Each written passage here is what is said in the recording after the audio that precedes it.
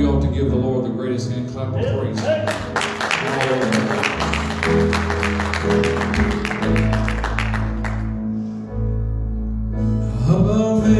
Amazing grace, how sweet the sound that saved a wretch like me. I once was lost, but now I'm found. Was blind, but now I see. 'Twas grace that taught my heart to fear and erased my fears, relief. And how precious did that grace appear the hour I first. Do you remember that? Was my chains are gone, I've been set free. My God, my Savior, has ransomed me. And like the Lord, His mercy reigns, unending love, amazing grace.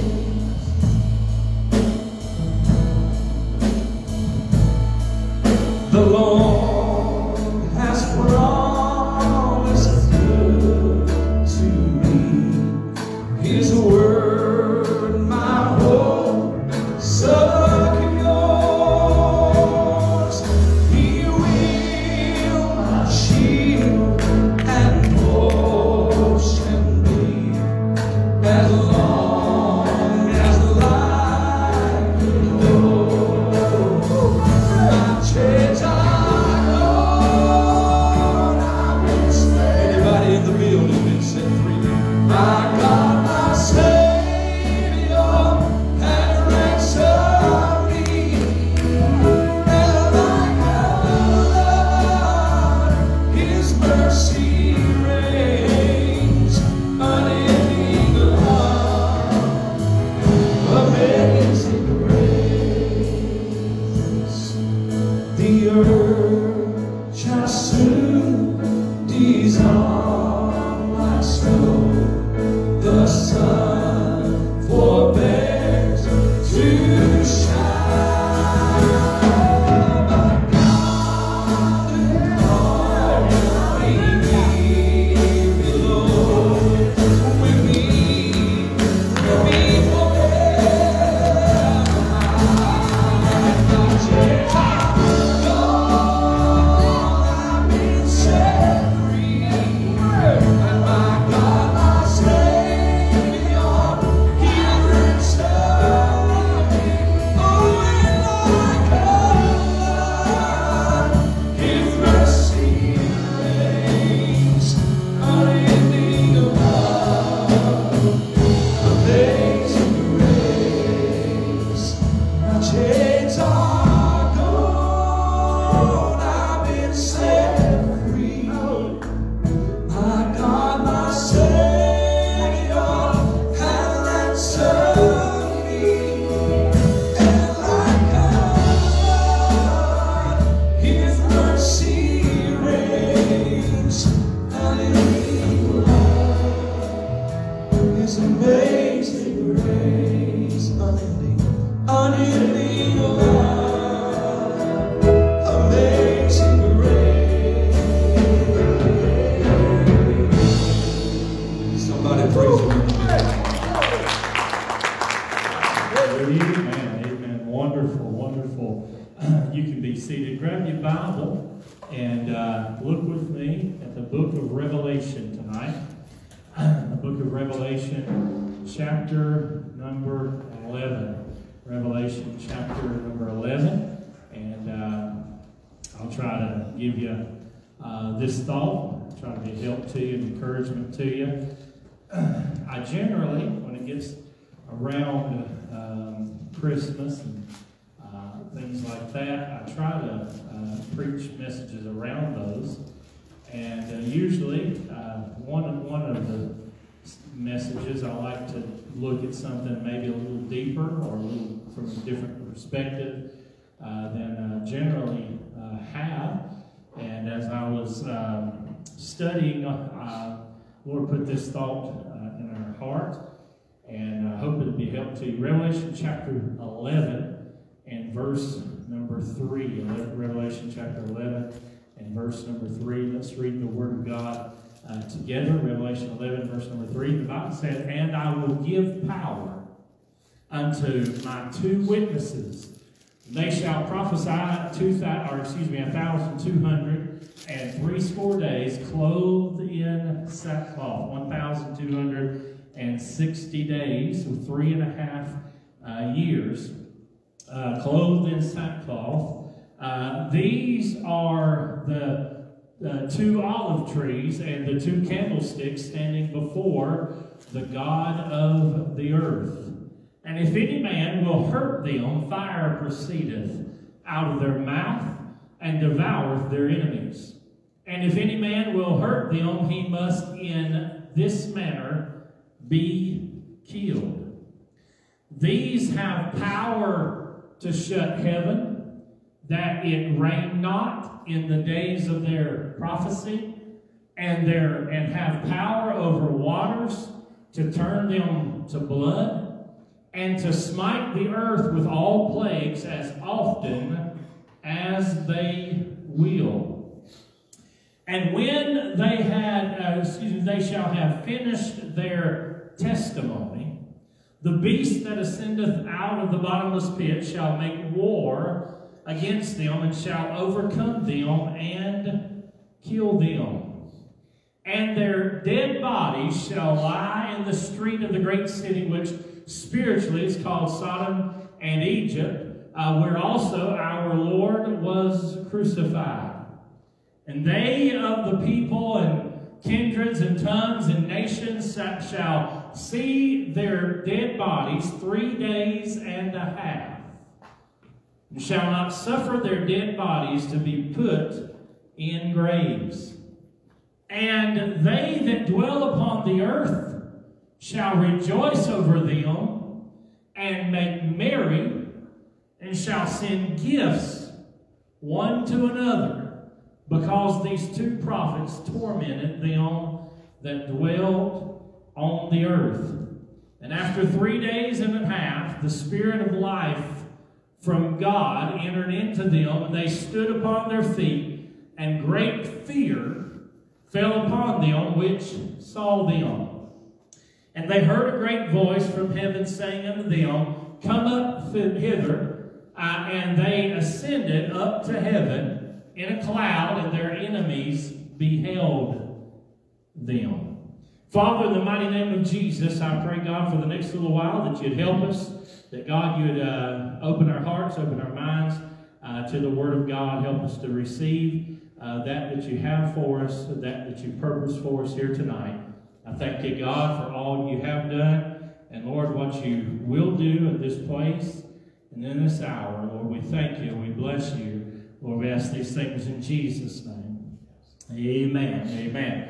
Tonight, as we look into this chapter of the Word of God, I don't have time to go through all the details of what we believe will be happening prophetically and all that, but I will say this, that this seems to be in the first part of what we call the tribulation period within the first 3.5 years. These witnesses show up, they preach, and when people go to hurt them, as we've read, bad things happen to them. And so I got to thinking about this verse here, in verse number 10. The Bible said, And they that dwell on the earth shall rejoice over them, and make merry, and shall send gifts one to another, because these 2 prophets that tormented them, that dwell on the earth, because they had been killed. Now, I got to thinking about how that God is a God of creation. God is a God that creates and has created everything, wherein Satan is the master of being a counterfeit. Everything that God creates, Satan tries to counterfeit. And during the book of tribulation, it's no different. I talked about this here a while back when we done a study through this. But you have the Holy Trinity. The Holy Trinity is God the Father, God the Son, God the Holy Spirit. That's what we call the Trinity. All three, God, all three, and all of them are God. Well, Satan has his unholy Trinity as well. You have Satan, you have the Antichrist, and then you have the false prophet. I don't have time to read it, but if you want to mark down Revelation 13, that's where you'll see the beast coming out of the sea. You can see that there. In the book of Revelation, you'll find out during the tribulation period, there's a whole lot of things that happen. There's a whole lot of things that go on. And Satan is always about trying to duplicate what God created. God created it. Satan tries to duplicate it. The beast is the false prophet. He's the right hand of the Antichrist. Satan continues this masquerade and makes this unholy trinity to be a counterfeit of who God is. The Bible said this, thinking about how that Satan is a counterfeit, how he's a master of trying to be a counterfeit. God had only one Son, the only begotten Son. John 1:18 said this, "No man hath seen God at any time, the only begotten Son, which is in the bosom of the Father, he hath declared him."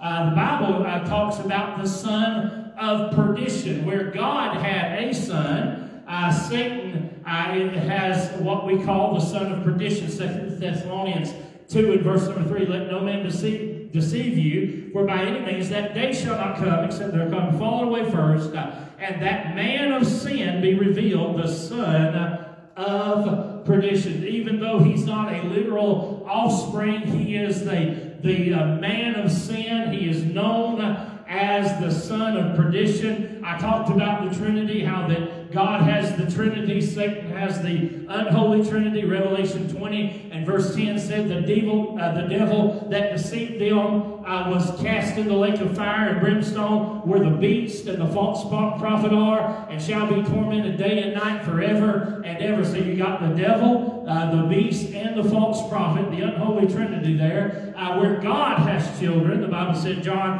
1 and verse number 12, "But as many as received him, to them gave he the power to become the sons of God, even to them that believe on his name." God has children. Satan has children as well. Matthew 13 and verse 38, "The field is the world, the good seed are the children of the kingdom, but the tares are the children of the wicked one." God has apostles. Satan has apostles as well. Matthew chapter 10, he sends them out 2 by 2, and Luke chapter 10 rather sends them out 2 by 2. Matthew chapter 10, you see here that he has the 12 disciples, gives them power over unclean spirits, power to cast them out, power to heal them. The names of the 12 apostles: Simon, Peter, Andrew, James, and he goes on through there and names all their names. 2 Corinthians 11 verse 13 said, "For such are false apostles, deceitful workers, transforming themselves into the apostles of Christ." Now, this is what I thought was interesting, Brother Ronnie. Where God marks us, we are marked as his own. The Bible said in Revelation 7 and verse number 3, "Hurt not the earth, neither the sea nor the trees, till we have sealed the servants of our God in their foreheads." The Bible said in Revelation 13 that Satan does the same thing. He causeth all, both small and great, rich and poor, free and bond, to receive a mark in their right hand or on their foreheads. And so as we think about that, I want to preach just a little while on the idea of a counterfeit Christmas. A counterfeit Christmas. Do you remember there when we were reading here in our text in Revelation chapter 11, how that they began to be merry and to rejoice about these and begin to send gifts to each other over the fact that these people were dead. And so we think about Christmas and what goes on nowadays, how that we celebrate Christmas because Jesus came, because he was born. We celebrate, we send gifts because that these died. They celebrate, they send gifts. It's just a counterfeit Christmas. That's all Satan is, and that's all Satan does. But their deaths here reveal the cruelty of the time of tribulation. Look with me there in verse number 7. The Bible said, the beast that ascended up, out of the bottomless pit shall make war against them and shall overcome them and kill them. And so we see it's a time of a cruel celebration. They celebrate because that these two righteous men, these two servants of God, these two witnesses for Christ have been killed. They look at them, and some people wonder who they are, who they could be. There's a lot of people, a lot of speculation, a lot of debate on that. I personally believe that it was Enoch and Elijah, because the Bible said this, it is appointed unto man once to die, and after this the judgment. The Bible said, talking about Enoch, the Bible said he was not, for God took him. One day, Mace Jackson said it like this. He said in the book of Genesis there, it said he would walk with God in the cool of the day. And there come a time, this is Mazeology right here. He said that he got to walking with God so far. God said, it's closer to my house than it is yours. Just come on with me. And I don't know if that happened or not, but I do know that Enoch went to go be with God. He was not, for God took him. And the Bible said that Elijah was taken up in a whirlwind. And so he didn't die a physical death. Some people believe it was Moses. I myself do not believe it's Moses, but if you want to, that's fine. But I personally, if I had to say who are these two, I would say it's got to be Enoch and Elijah. Simply according to that verse, it is appointed unto man once to die, and after this the judgment. But regardless of who it is, we see the cruelty that's shown in this time period of the tribulation. Can I just say this tonight? I know it's getting ready to be Christmas, and I know that we're celebrating the birth, and we're celebrating the Advent. We're celebrating that Jesus came to this earth. But can I tell you that there's a holy God in heaven, and you've got to be right with him. You have to have a relationship with him. If you're not born again by the grace of God, washed in the blood of God, there'll be no hope for you. You'll go through this time of tribulation. You'll go weeping, wailing, gnashing of teeth, and you'll go to a place called hell. But I'm glad, hallelujah, there's hope tonight. If you're here tonight hearing the word of God, there's hope for you, child of God. Oh, yeah. Their death will reveal the cruelty of tribulation. Hell itself will be cruel. Look with me in verse number 7. I don't have the text there, but verse 7 in your Bible said, and when they shall have finished their testimony, the beast that ascendeth out of the bottomless pit shall make war against them, and shall overcome them, and kill them. What the Bible say? The thief cometh not but for to steal, to kill, and to destroy. But I'm glad the verse didn't stop there. He said, but I am come, that you might have life, and you might have it more abundantly. Hell is a cruel, cruel place. Those that are hooked up, those that are children, twofold child of hell, they are a cruel, cruel people. Look at verse number 9. Verse number 9 there said this, and they of the people and kindreds and tongues and nations shall see their dead bodies 3 days and a half, and shall not suffer their dead bodies to be put in graves. Now, can you imagine what kind of people are going to make up this earth? What kind of people will make up society, in that these people will lay dead in the street for 3 days, and they don't even want to cover them up. They want to be able to look at them. They want to see them rot. They want to see them decay. I'm telling you, when God takes the church out, when God takes the Holy Spirit's taken out of this earth, it's going to be a cruel, cruel place. It's going to be an awful place. And I think about how that everything nowadays, I think about right around Christmas now, I'm talking about a counterfeit Christmas. Nowadays, everybody decorates. You ride down the little towns, they got lights up and everything else, and things look nice. And I just wonder, I don't know, and I'm not going to stick around to find out about this. Brother Robert can hang out, and he can tell y'all about how this will happen, but I'm not going to stick around and find out about it. But I wonder when the rapture happens, when Jesus calls his bride home, when he calls his church home, I wonder what will it be like on that first Christmas. Yeah. There going to be anything to rejoice about? Going to be anything to be happy about? There going to be anything to get excited about? The Bible said they'll hate these two prophets. That's not very far from where we live today. You let a man of God open up the Word of God and preach what thus saith the Lord. This world's not going to love that. By the way, you don't have to be a preacher. If you'll just stand on the Word of God, if you're a teacher, if you're a worker, if you're anything, and you just stand for God's Word, you're going to be hated by this world. Yes. But there's coming a day that whenever the righteous finally are taken out, that they're going to be so happy about it, they're going to throw a party.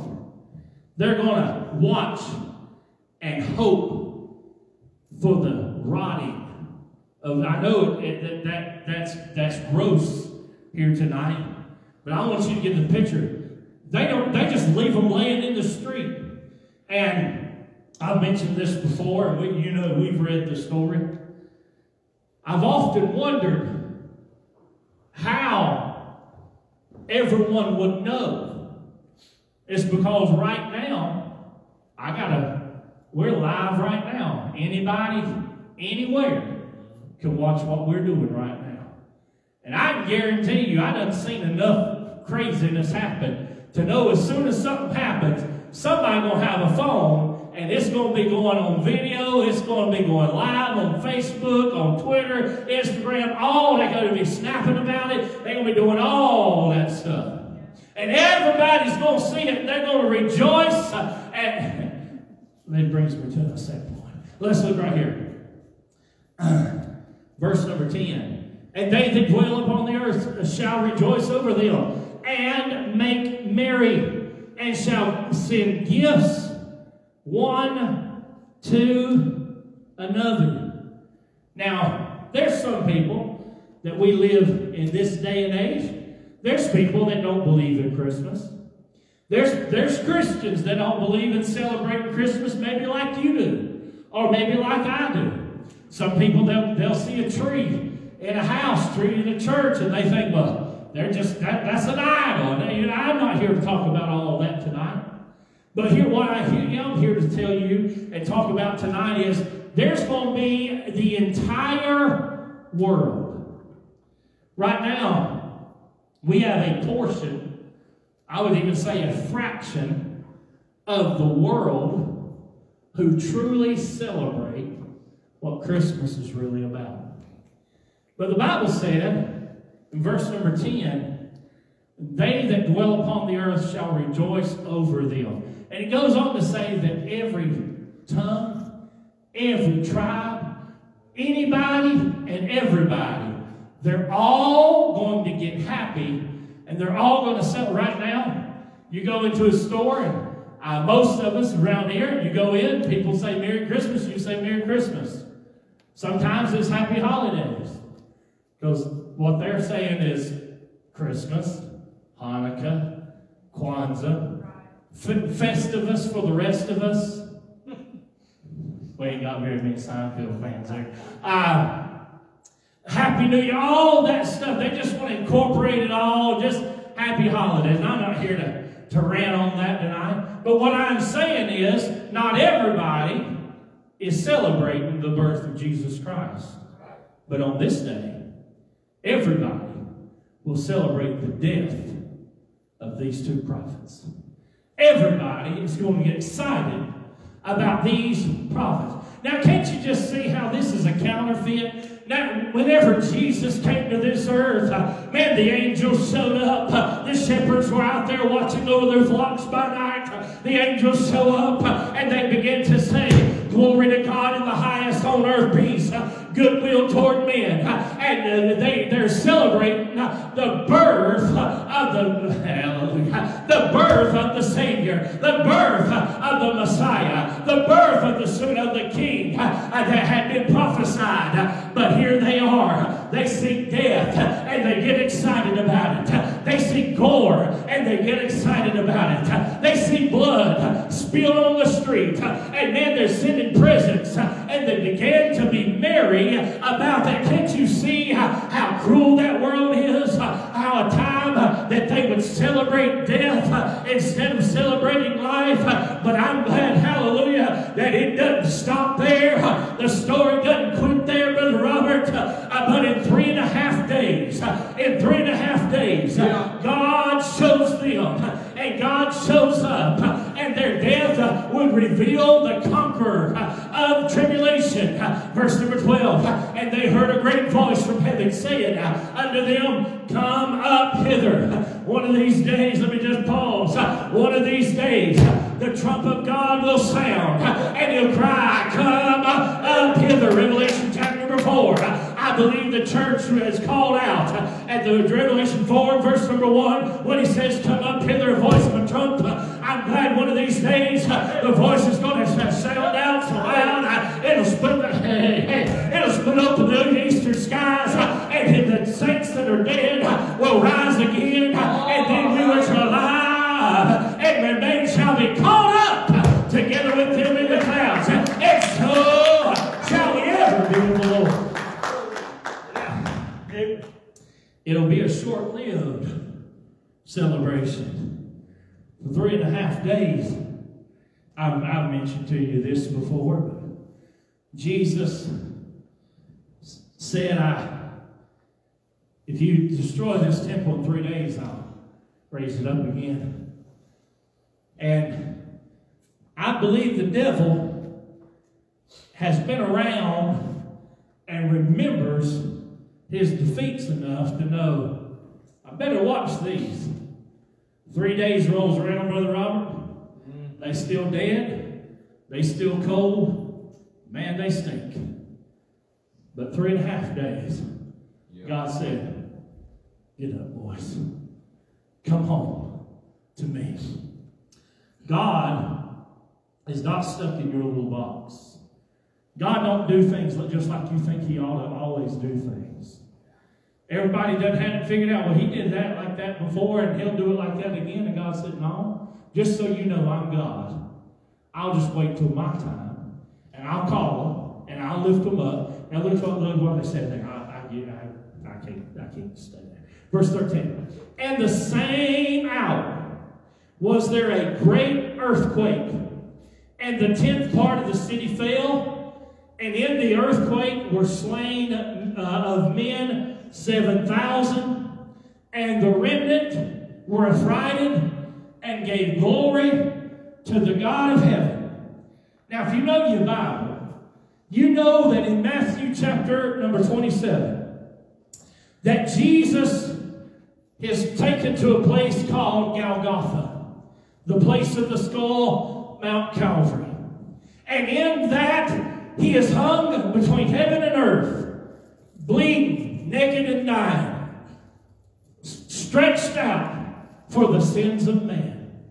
And whenever he cries with a loud voice, "Father, it is finished," he gives up the ghost. And the Bible said there's a great earthquake.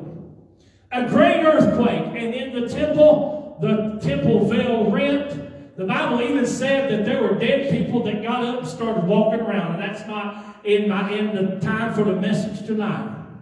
But all this stuff happens when Jesus dies. And the Bible said that the man that had his job was to go and to help him and be sure that this soldier or this criminal in his mind died. The soldier, he looked up and he said, truly, this was the Son of God. As all this stuff happened, and I began to think about how that here in Revelation chapter number 11, the thing happens and God brings them back to life. There's a great earthquake. Can you just imagine people thinking, I think I heard a story about this. I think I remember my pawpaw saying it. I think I remember that old preacher telling about how there was an earthquake and something's going on. Something just ain't right. And all of a sudden they begin to get scared. All of a sudden they realize what they've done. All of a sudden they realize, and the Bible said, those that were there became frightened and gave glory to God. They just began to praise the God of heaven.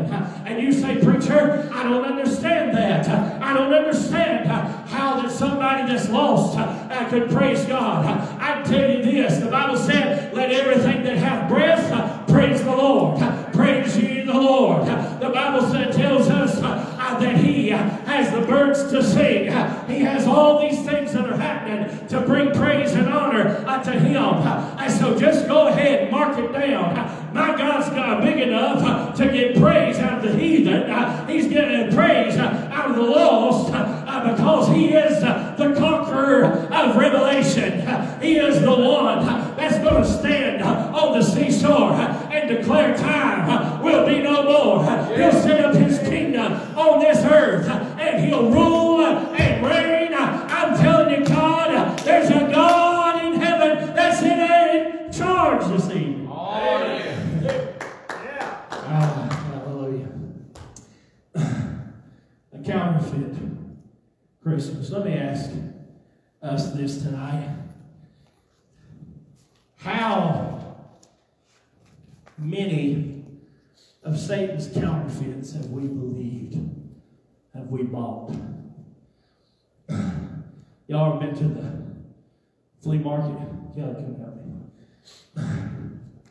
Back in the day, you go to the flea market, and I remember about the time I was in high school, it was real big back then, Dooney and Burke pocketbooks.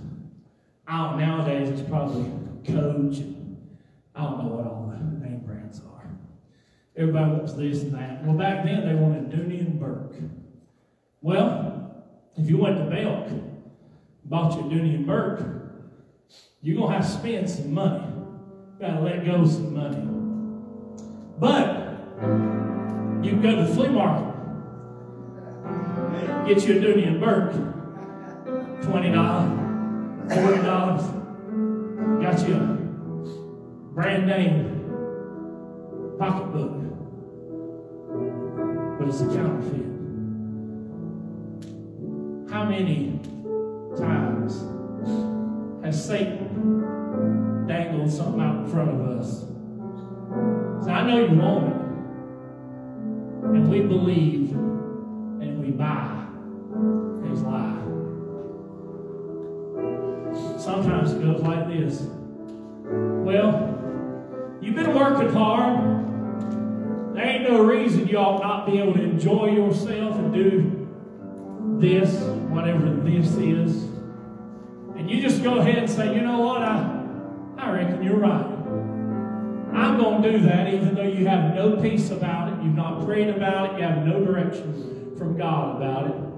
It feels like you should. I deserve this. You don't have to raise your hand, but how many of you like me and you've been there before?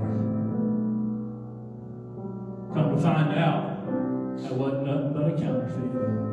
You done went to the flea market and got your happiness. Done went to the flea market and got your joy. I can't remember the exact quote, but it goes something like this. Greatness never goes on sale. The anointing always comes with sacrifice. If you want the best God has for you, you won't catch it in the bargain bin at the Walmart. Y'all ever go to the bargain bins in the middle? It's candy or it's old DVDs, and they just piled up everywhere. Books, the bargain bins. Man, it's all right, I reckon. But Charles, we're talking about the will of God. We're talking about what God wants for me. I won't be shuffling around trying to find something that'll do in a rush in the bargain bin. I want the top shelf stuff. I want the best that God has for me. I want you to stand with me. How many of us this evening will come and gather around these altars and say, God, help us not to get caught up in a counterfeit? Come on. Lord, I want to thank you that, God, you thought enough of me to give me the best. God, you want the best for me. And Lord, by your grace, Lord, I'm going to do what needs to be done to receive the best that you have for me.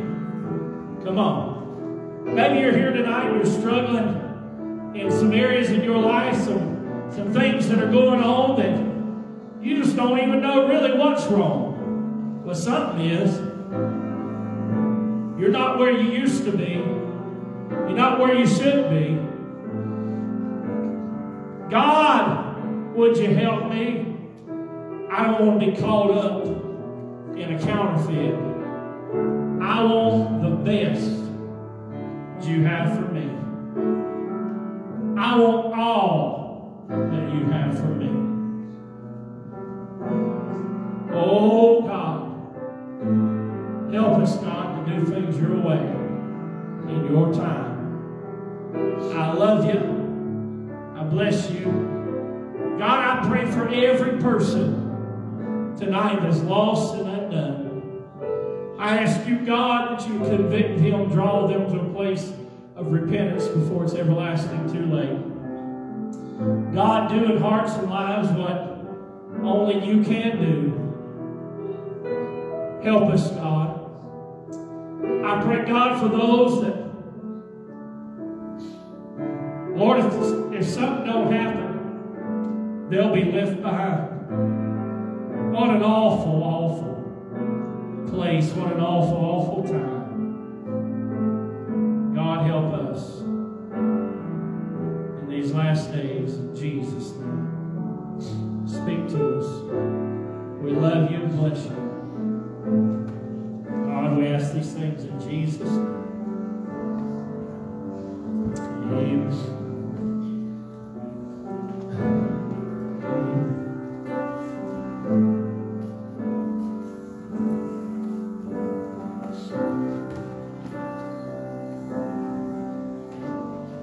All right.